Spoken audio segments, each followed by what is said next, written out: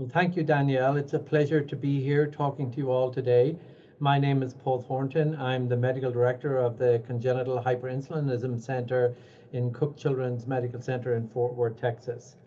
And today I'm going to talk a little bit about hypoglycemia.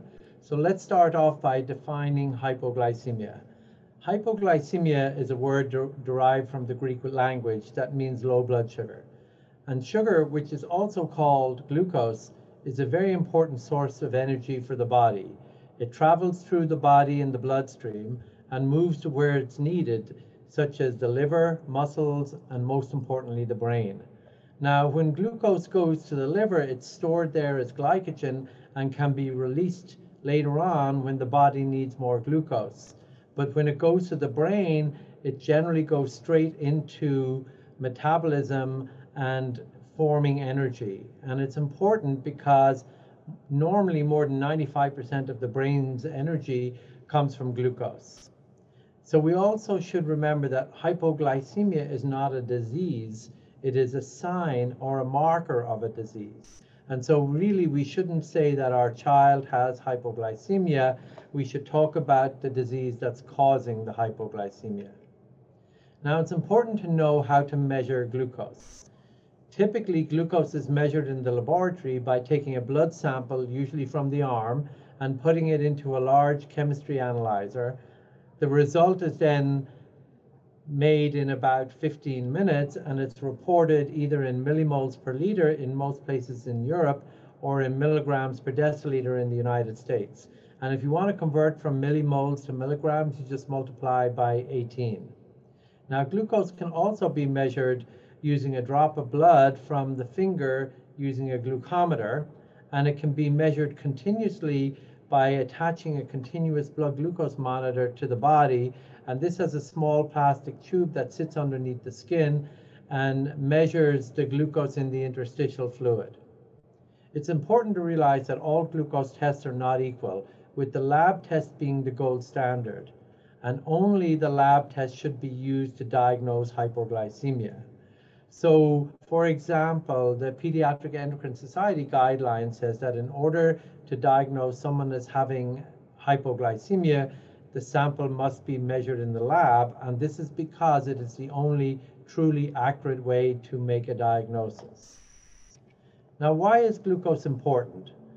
Well, the body is made up of lots of cells, and every cell needs fuel to work. Now, most cells can use different types of fuel from the food that we eat, but the brain can only use 3 types of fuel because the other types of fuel are unable to get into the brain. And they're blocked from getting into the brain by the blood-brain barrier. So the brain is able to use glucose, ketones, and lactate. However, it's important to remember that in the normal state, there's only glucose in the blood, and there is usually very little ketones and very little lactate. Now, this system is very highly regulated. And in this slide, you can see in the green area, the good or target area for the blood sugar to be. And you can see the numbers are in both milligrams per deciliter, the big number, and millimoles per liter, the smaller number. So for example, a blood sugar of 70 milligrams per deciliter equals 3.8 millimoles per liter. Now, when the blood sugar is in the green or the target range, insulin is the main hormone. And as the blood sugar starts to fall, insulin levels are suppressed. And then as the blood sugar starts to go down below 70, the body kicks in a series of responses called the neurogenic responses, where it secretes hormones like glucagon, epinephrine, cortisol, and growth hormone. And these hormones function to prevent the glucose levels from falling, and specifically to try and keep them up above 70. But if the blood sugars fall down below 50, then the brain starts to respond, and this is called the neuroglycopenic responses. And as I mentioned earlier, glucose is the primary source of energy for the brain, so the only real thing the brain can do is increase the blood flow to the brain to try and get more glucose there, and then start using less glucose by switching off some of the functions. Now, how does the patient feel when the body is doing all these things? Well, typically, we start to feel symptoms when our blood sugar goes down below 60, but everyone's a little different. And the first symptoms we feel are the neurogenic symptoms, which are shakiness, pallor, and sweatiness. And then neuroglycopenic symptoms, which are lethargy, seizures, and coma, occur when the blood sugar starts to get down below 50, but really when you get down into the danger zone of around 30 milligrams per deciliter. And many of you who've had a fasting study will know that your doctor brought the blood sugar down to 50 milligrams per deciliter or 2.7 millimoles, because at that point in time, if you take a sample of the blood and measure all the hormones and all the intermediary metabolites, you can make a diagnosis of the cause of the hypoglycemia. So why do people get hypoglycemia? Well, there's three main reasons. The first reason is starvation. Anyone will have a low blood sugar if we starve them for long enough. So for a normal newborn baby, they can go 12 to 15 hours, a 1-year-old 15 to 18 hours, a 5-year-old 24 hours, a 10-year-old can go 48 hours, and someone like me, a normal adult, could probably go 72 hours without eating before my blood sugar would go low. Now, another reason why people's blood sugars will go low is because of the effect of drugs. Specifically, if they take diabetes drugs, which are designed to lower the blood sugar, but these drugs in people with diabetes, if given too much, or insulin, if given too much, can cause the blood sugar to go low. And then, of course, the main reason why we're all here today is disease. How do diseases cause a low blood sugar? Well, the main sort of causes of low blood sugars can be classified into different areas. The first area is hormonal abnormalities. So if a patient makes too much insulin, it causes their blood sugar to go low. Or if they don't have enough cortisol or growth hormone or ACTH, they can go low. Another big category is the glycogen storage diseases. And there are many types of glycogen storage disease. And the 5 I've outlined here, type 0, 1, 3, 6, and 9, are the ones that most commonly cause low blood sugars.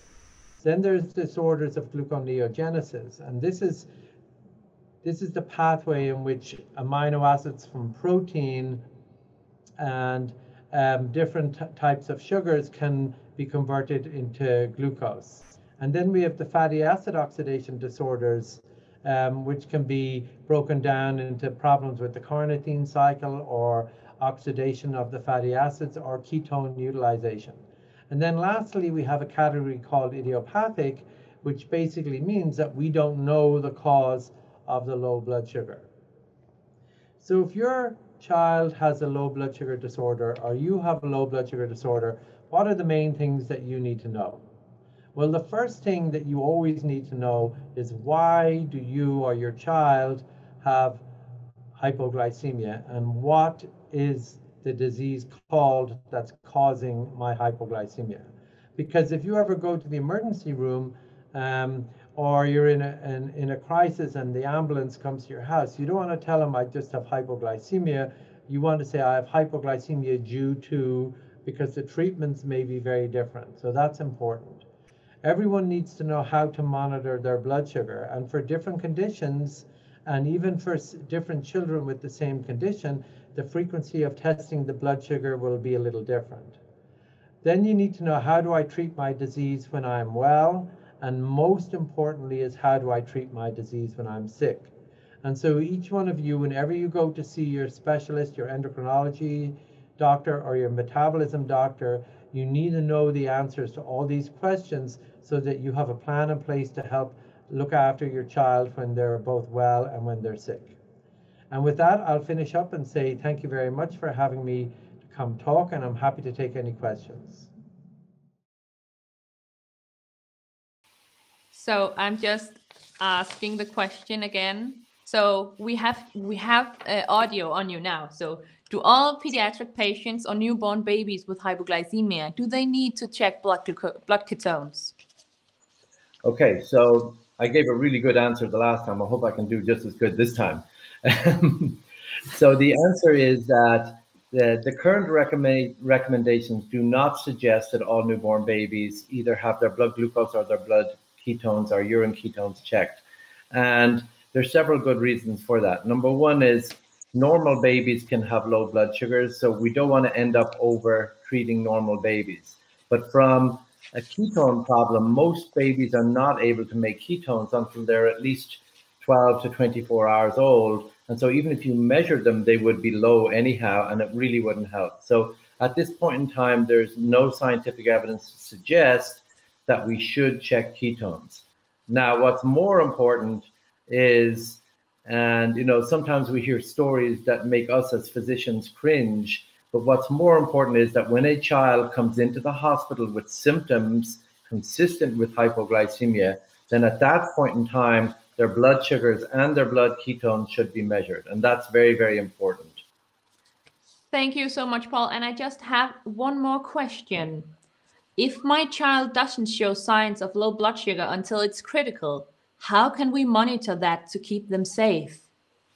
That's a very good question, because one of the things we've learned is that our bodies start to adjust to low blood sugars. And the more often you have a low blood sugar, the less your body is able to respond to it. So really, you cannot rely on clinical symptoms, and you have to test the blood sugar, and you have to understand in your child's case, how long can I normally go without eating before my blood sugar goes low? And if my child is sick, how long can I normally go? And then when you start to reach those points in time, you have to be very careful checking the blood sugar and checking the blood ketones, because sometimes you have more of a problem from the high ketones than the low sugar. So for your individual child, you have to understand what it is that gets my child into difficulties, and then when do I need to start monitoring. So, each person needs an individualized plan for their child, and it's very hard to give a generalized answer for everyone, because as you're probably going to learn over the next 2 days,